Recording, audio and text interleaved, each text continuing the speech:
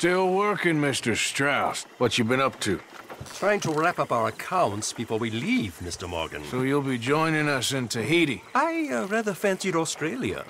A similar kind of people to us. Lots of opportunity. Dutch tells me we're going to be ranchers. Perhaps, but so far we have not raised many cattle. No. So, Mr. Morgan, will you help me finalize our business here? This is filthy work. We'll need money in Australia. For cattle and feed, I mean. Why flinch now? You never have done before. I don't know. Well, here they are. Some fishermen by the name of Davison, L.J. Davison, living in a place called Catfish Jackson near Scarlet Meadows. A fisherman. And that's it. We're a union built on that, you know. Okay.